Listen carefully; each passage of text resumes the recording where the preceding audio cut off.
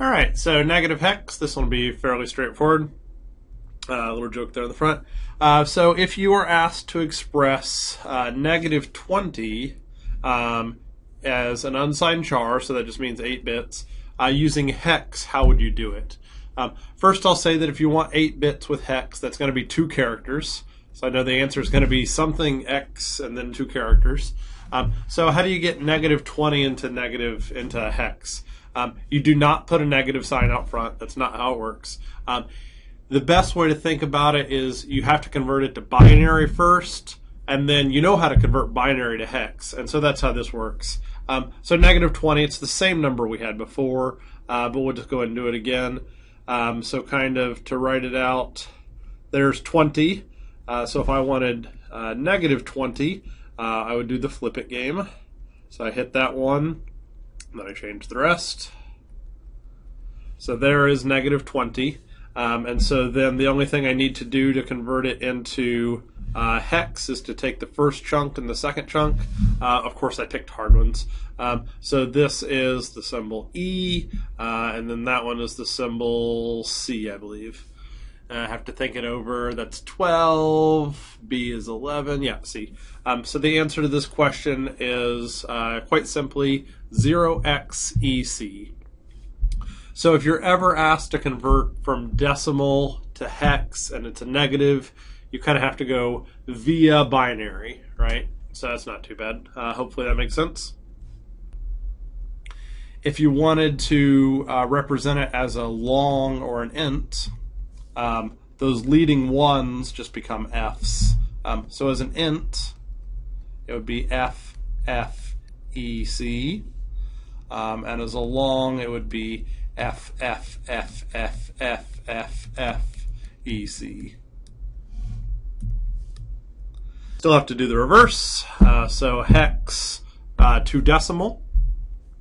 So see if you can figure out what F7 is using 8 bits. Take a minute and see if you can do it. All right, I'll do it as well. So the first thing we have to do is we have to take F, which is 15, and multiply it by 16, and then we have to take 7 and multiply it by 16 to the 0th power. So it's 15 times 16, which is 240, plus 7, which is 247, right? Hopefully you know that this is incorrect. You might think it's correct, but it is actually incorrect. So just kind of doing it that way, that's wrong. The reason it's wrong is this, is you kind of have to think about it as going via binary. So going via binary, this number is really, this in binary. And you can see that if we're using 8 bits, then the most significant bit is a 1, which means that this is a negative number. So we know how to do negative numbers. We start at the back, we look for the 1, we flip the rest, and we can see that this is really the number negative 9.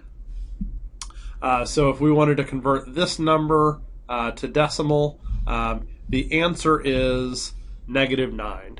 So I know that's kind of surprising for some people, but the trick is you have to know what the most significant bit is.